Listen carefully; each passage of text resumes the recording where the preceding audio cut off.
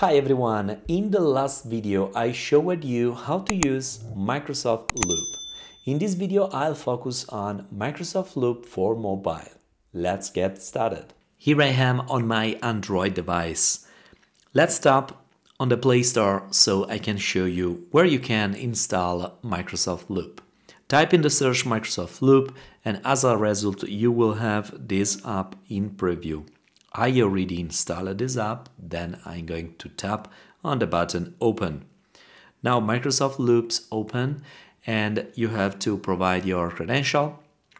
And once you have done that, the first feature available is Recents.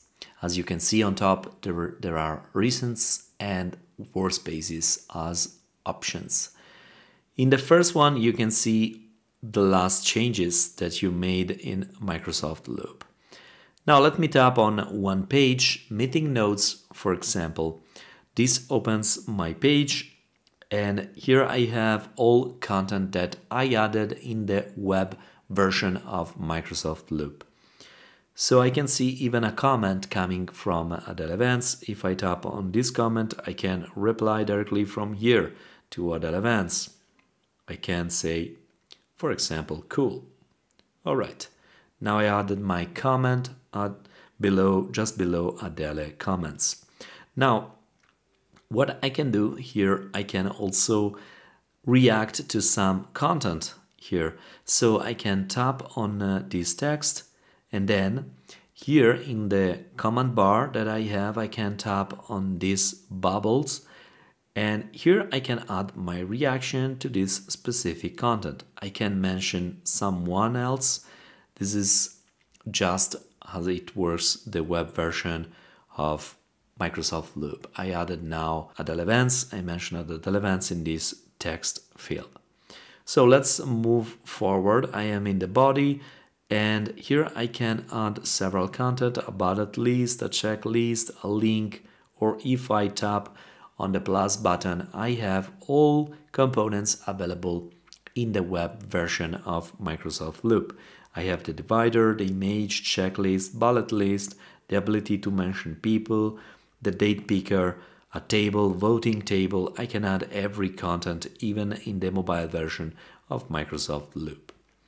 Now, let me switch on workspaces. Maybe this is the most important feature here because if you are working and dealing with many workspaces, it makes totally sense here. Have a list or a summary of all your workspaces. Then you can tap on one workspace, you can get in and you have here the structure of all pages inside the workspace. Now let me go back here and let me show you the other capability that you have. We have seen home here.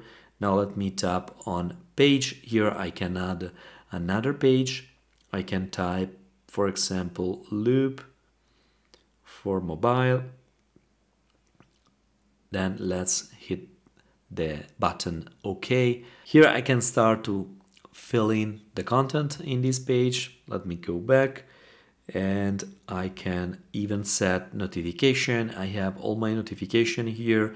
If someone mentioned me or if someone share a content with me, this is the area where appear the notification. So if you want to add a specific page to a workspace, you can open an existing workspace. Here, for example, I am in Project Drone X, and here I can add additional page. I can also share the content with my colleagues easily. But the best way that you have to add new pages is just tapping on the New Page tab.